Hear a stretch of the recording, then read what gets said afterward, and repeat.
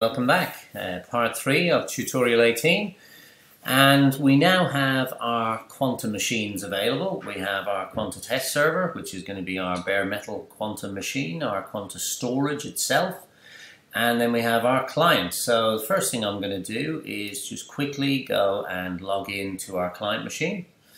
To do that, I'm going to grab a terminal and I'm going to SSH to root at and the IP address of this machine, 159.8.189.116. Before I hit return, I'm just going to go to passwords. I'm going to grab the root password. Again, I'll be killing these machines afterwards, so they won't be available.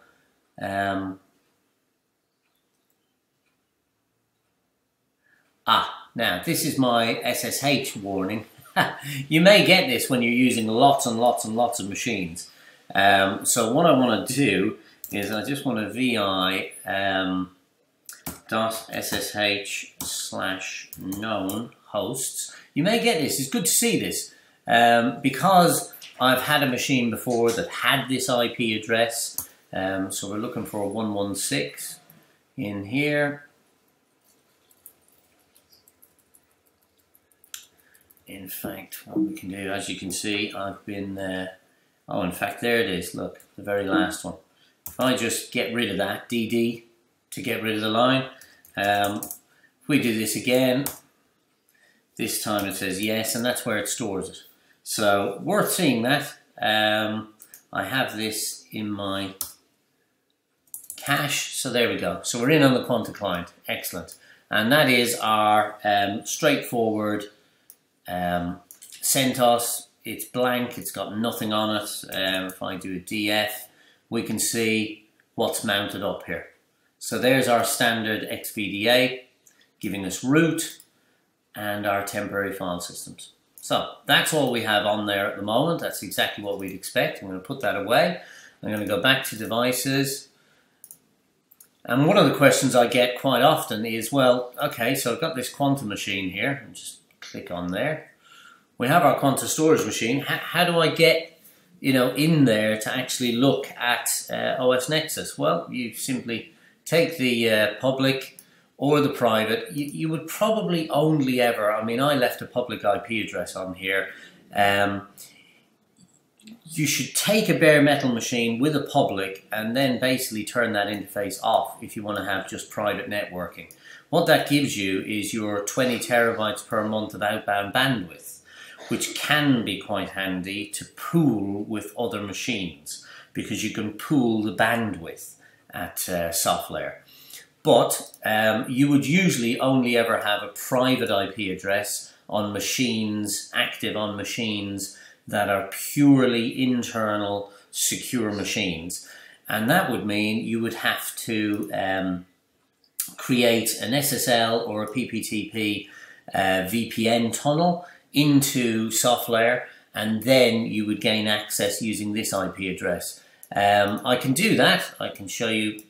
You would probably connect, and if I connect onto that machine, that will come up in a second saying connected, and then we can go to this IP address. I'll copy that.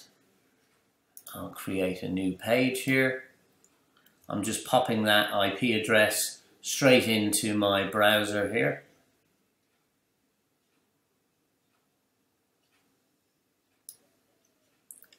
And I'll hit return.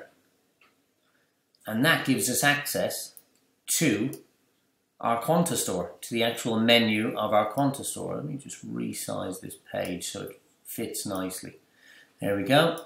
Now, you need a password. Well, what's the password going to be? How do I actually log in? Is it admin? What's the default password? Well, for that, you go back to your passwords, and it's the root password of the machine. So, take the root password of the machine, back to our QuantaStor, paste that in, and here is our brand new QuantaStor machine. And this is what you'll see when you first log in. So, we're able to look at all the different facets of this machine.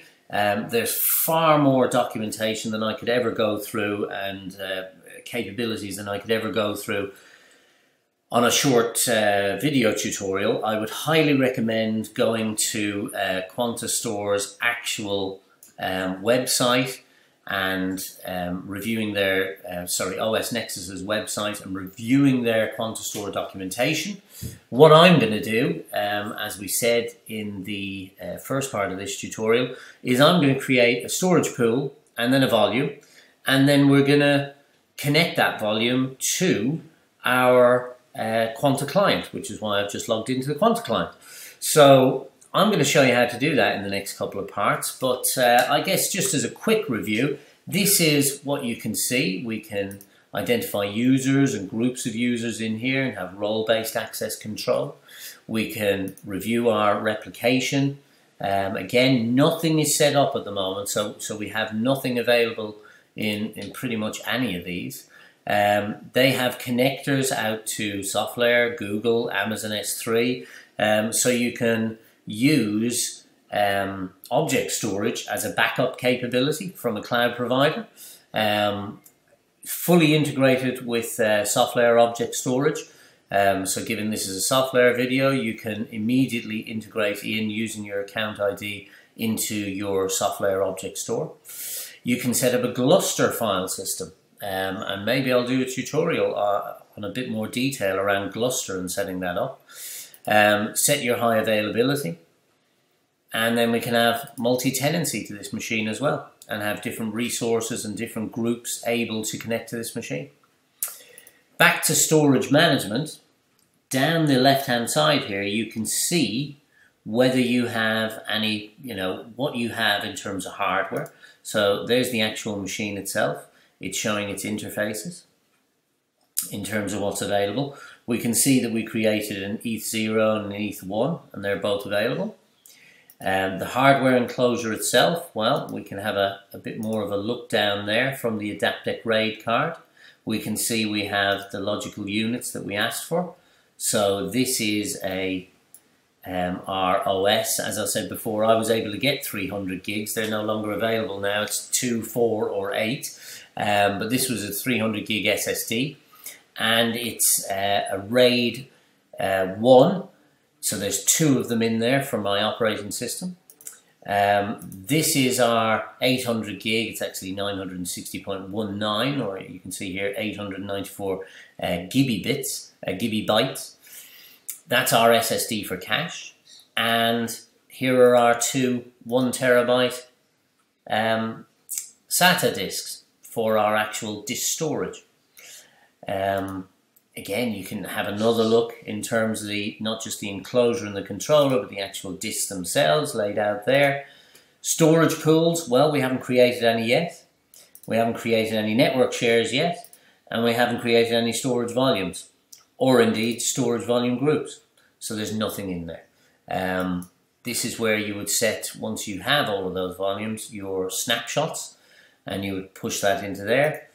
And then we don't have any hosts available, authorized access to any of our pools. So that's just a very quick, high-level overview of what's available from your QuantaStor once you gain access to it. There are, as I've said, many, many more features than I could possibly cover. This is a quick video to show you how to get some storage up and running, which we're going to do now. So let's get to that in the next part. Welcome back. Now we're getting to pretty much the business end of things. So, storage at the moment, we have our QuantaStor. There's nothing there really. We have our physical disks. I think I said actually in the last part that I had, I'm getting mixed up on what I've created. This is only a RAID 0 because there is only 1 actual operating system disk in this machine. So my apologies on the last part. I actually thought I had 2 of these in a RAID 1 configuration. It looks like I only did 1 OS disk, so again, apologies. When you do have 2 disks already set up at a hardware RAID level, my 1 terabyte disks are appearing as a logical device with RAID 1, as you can see there. So it's a 1 terabyte made up of two 1 terabyte SATA disks. So that's how this would appear if I had two of them in there. So we know we've got physical disks wise. We have no storage pools yet, so we haven't actually created any storage pools. So to do that, create a storage pool, simple as that. Give it a name, QuantaTest. You can have a description in here. Very worthwhile filling all of these details in an actual production environment, so those administrators who weren't involved in the actual creation of a system in the first instance would be able to follow from the description what was actually created and why. So you could put in here, you know, for accounting or, you know, such pointers to actually let the administrative staff who are operating the service understand why you created the volume, what you created it for, etc. We're just going to put in this is a test. So then you can choose your disks. Now, I said earlier you can have a very large QuantaStor, 36 disk devices. We've only taken a very, very small one for the purposes of illustration, but all of the disks available appear in here. And then you can choose. Well, obvious choice for us is, because I'm going to keep this for cache, which I'll show you in a second. Obvious choice is to choose our already RAID 1 1 terabyte disk, logical volume. So we're going to stick with ZFS. We've chosen that we're going to put it on here. RAID 0 is fine because we're not concatenating loads together.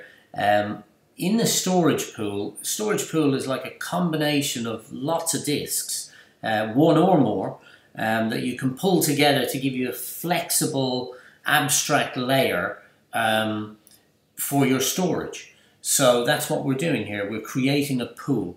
Now by default as well, I just wanted to point out, it has compression enabled.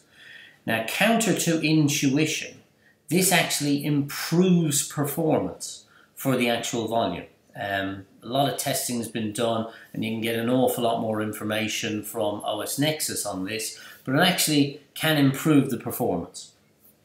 So that's what we're going to do. We're just going to create one of those. It's that simple. That will take a couple of seconds and it will appear. Now we have a pool of storage available. From that pool of storage, we're now going to create, you know, we could create NFS shares now. We could go in and create a share. If we did that, it would choose our storage pool here, but we're not doing NFS. We're going to do an actual SCSI. So to create that, we want to create a storage volume, and I'll pop into create storage volume. I'm going to call this Quanta. Let's say it's iSCSI Quanta. Give it a slightly different name than QuantaTest again. It's already chosen our pool because that's the only pool on this system. So it, by default, it has chosen it. These are the details about what's available on that pool, how much it's utilized, because you can split this pool up, as you can see here. So we're creating a volume on that pool, and at the moment it's set to 40 gigabytes. I want to make it slightly smaller than that, just purely because we're going to be creating a file system, and in these videos again I want to be quick. We're going to thin provision it at the moment. You can go thin or thick to provision that. That's a binary, as you can see, thin, thick, thin. So that's the reserve space. So again, you could create many volumes on that pool and thin provision them if you don't want to use all of the space straight away, if you don't want to reserve it straight away. In terms of the advanced settings, well, this is where our chap is. So we can say it's a read-only volume. You can say it's a read-write volume. I'm going to leave it as read-write. You can have a different block size depending on the performance that you want out of this. And then you have your chap policies. So you can use the default, which I'm going to leave it as, but if you want that extra layer of security, you can create a chap username and a password on this actual storage volume. So I'm going to leave it at that. that's pretty much it. We're creating an 18, say that'll be about 19 terabytes of disk space volume that we can make available. So I'll go OK. Again, that'll take a couple of seconds and it will appear, there it is, within our actual QuantaStor. So we now have a volume available.